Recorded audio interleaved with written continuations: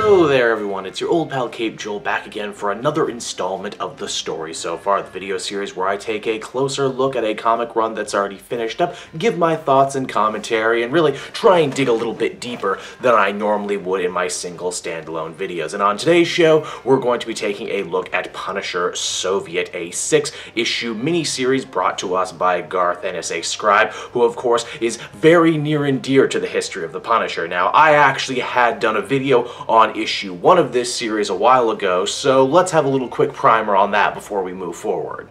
The Punisher was on the trail of an up-and-coming Russian crime organization. The only twist was someone was going around and killing these Russians before Frank could actually get a chance to. Stranger still, they were using tactics pretty much out of the Punisher playbook. Why, when Frank interrogates these Russian mobsters, they let it slip that they assumed they'd been fighting the Punisher this whole time, when really they hadn't been. This Russian anti-Punisher managed to force a meeting between him and Frank, and you think, oh, you know, these guys are definitely gonna fight each other to the death, only in what will be the first of many surprises for this series, they straight up don't. This Russian Punisher we discover is named Valery Stepanovich, and he has a long-standing grudge with the head of this Russian crime outfit, a man named Prochenko, and his attempts to go legit. As Valery tells it, and as we see throughout this Punisher Soviet series, Prochenko isn't like other gangsters the Punisher has fought before, mainly because he always keeps his hands clean and stays far away from violence as humanly possible. He's a middleman who lucked his way into being the top boss of Russian crime. He's all about delegating, like hiring a bunch of dirty cops to corner the Punisher and his new friend. And speaking of that, Frank admits that he likes this guy a lot, even though they were moments away from shooting each other before. It's been a long time since Frank has actually trusted someone like this in the heat of battle, but there it is. As we soon discover, Valery's own revenge quest very much mirrors Frank's own. He had been working under the radar in Russia, but when he came to the States, it was only a matter of time before he was on a collision course with the Punisher. You see, Valery was a paratrooper during the decades-long war between Russia and Afghanistan, a conflict that Ennis, as a creator and lover of war stories, revisits a lot in his comic work, especially here in this story, where he very succinctly draws a number of parallels between Russia's failure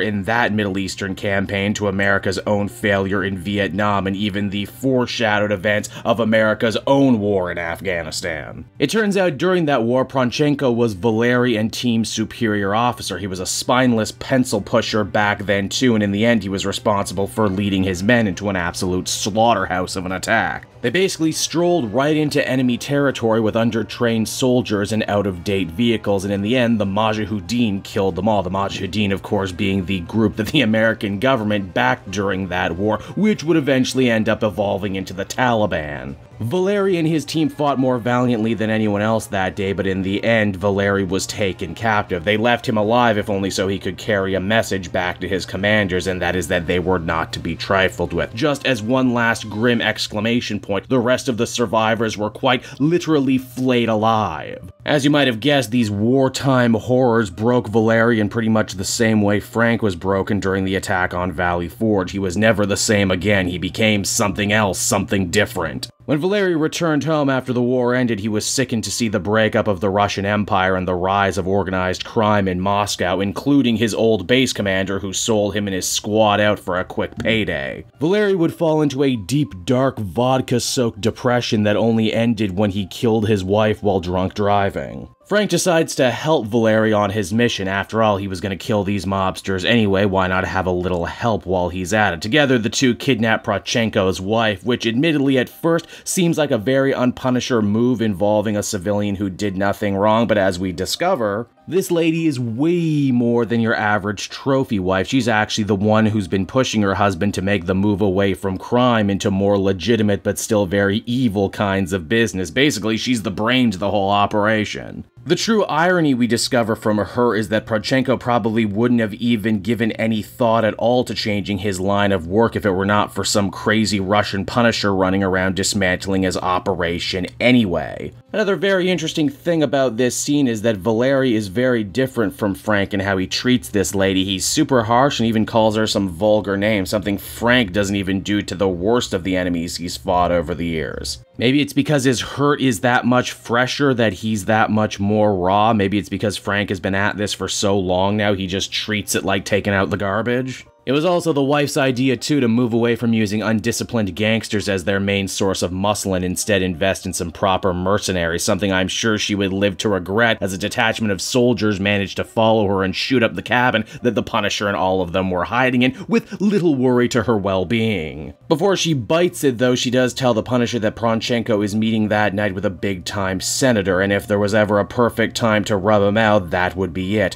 Too bad for Frank and Valeri, they have a ton of space to cover in a small army of mercs, including Poroshenko's own crappy sons, to deal with before they can actually get there. An interesting thing, too, to note is that most of these mercenaries are American. After all, private military contractors are a major US export these days, aren't they? And something that the Punisher could easily have become had his life taken a different path. It's while traipsing around the woods, Frank and Valeria continue to talk about their military service. They agree that the worst of it was seeing the regular everyday people who always got caught in the crossfire so often.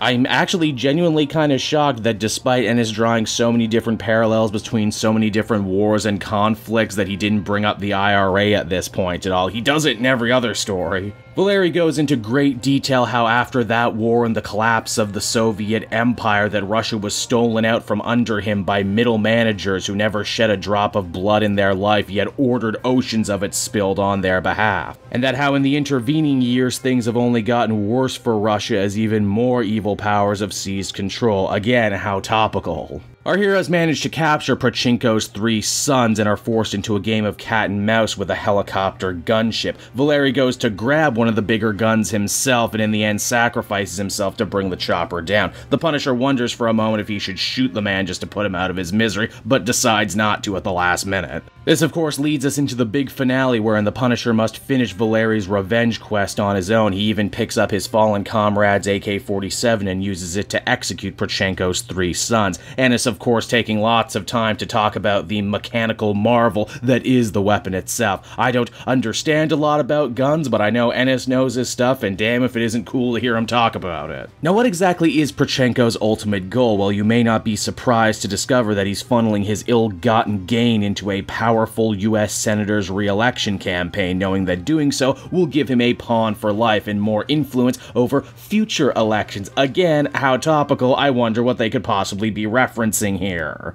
I mean, it's not like there was a big news story not too long ago about Russian oligarchs getting involved in American politics or anything, right? The Punisher opines that despite being in a world of so many colorful supervillain types, the truly evil people he has to deal with on a day-to-day basis, like these two conspiring to commit high treason, are always the most dull, sad, and unspectacular. It's here too I really gotta take my hat off to the artist of this miniseries, Jacen Burrows. Much like Ennis's other collaborator, the dearly departed Steve Dillon, Burrows does an excellent job capturing human ugliness in the way few other artists are able to do. Perhaps it's good in that case that Valeri didn't live long enough to see his monster again in the flesh. Frank does, however, imagine a punishment that would befitting Poroshenko's crime. Fifth Company was skinned alive because of what he did, so the lazy oligarch who never broke a sweat a day in his life should be forced to skin his senator meal ticket. He tries, but mostly he just cries, throws up, and then wets himself. Again, a recurring theme in a lot of Ennis's work is showing how the most evil people among us are often the most pathetic.